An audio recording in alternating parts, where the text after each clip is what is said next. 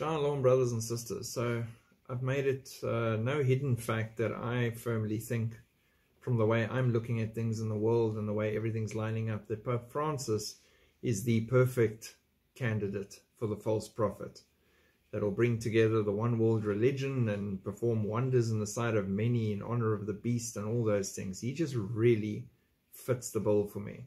And that's besides the Catholic prophecies of him being the last pope before the end times and all those things that just also seemingly point in that direction. So this article that came out, I just wanted to read through for you to show you who you're dealing with, if you're Catholic or if you're just watching. Pope Francis picks notorious pro-LGBT clerics to participate in the October Synod on Synodality. The list of participants for the October meeting of the Synod on Synodality has been released, with Pope Francis's personal choices including Cardinals McElroy, Kupich and Gregory and Father James Martin. There are 50 names on the Pope's personal choices for voting members of the Synod. They include cardinals, bishops, priests and religious sisters. Among the most notable of his picks are the following, and the list is long. These are just a few I thought I'd highlight for you. Archbishop Timothy Costello, anti-traditional mass bishop of Perth, who has been a key Synod on Synodality member and who shocked Australian Catholics when he oversaw an indigenous pagan ritual at the beginning of the 5th Australian Plenary Council's opening Mass. Not surprising for me, because a lot of the things celebrated in Christianity today were brought in from pagan nations and their rituals to incorporate them into the church. Cardinal Blaise Kupich, the notorious Chicago cardinal, known especially for his promotion of LGBT masses and restriction of Latin masses, who has recently praised the heterodox German synodal way.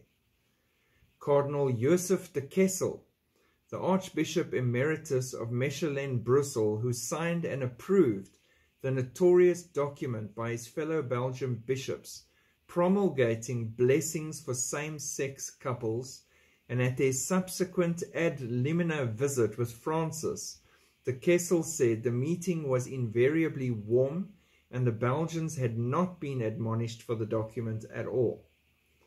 Cardinal Wilton Gregory, current Archbishop of Washington, D.C., raised to the cardinalate by Francis in 2020 with a long list of anti-family and anti-traditional actions.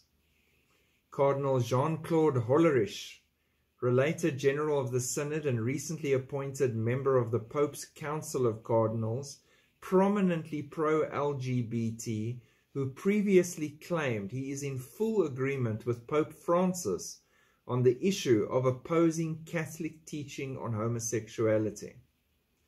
Cardinal Robert McElroy, notoriously heterodox bishop, recently raised to the cardinalate in 2022, who promotes Holy Communion for those living immoral LGBT lifestyles and who has been accused by bishops of having de facto excommunicated himself. Father James Martin, the notoriously pro-LGBT Jesuit, also a member of the Dicastery for Communications, who enjoys increasing papal favor despite his long record of promoting LGBT ideology in dissent from the Catholic teaching. He has promoted an image drawn from a series of blasphemous homoerotic works showing Christ as a homosexual, promoting same-sex unions, and described viewing God as male is damaging. How much evil must be revealed before people see who they're dealing with? These people all standing there with their great big titles, bishops and cardinals and pope and all these things. Those titles mean nothing. Nothing. It's worth zero in the eyes of God, who sees the true heart of man. And this evil is what he promotes, because that is in line with the agenda of what's coming. And again, enforces my thinking that he is the perfect candidate for the false prophet. because he's making sure that all his people thinking the way he thinks and that he is promoted into these positions of power are ready to move and act when the time comes. And again, interesting, isn't it?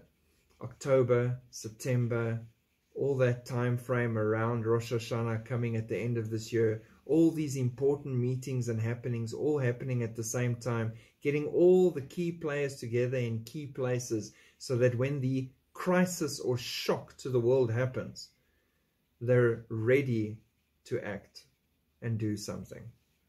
So, interesting. God bless. Keep looking up. Shalom.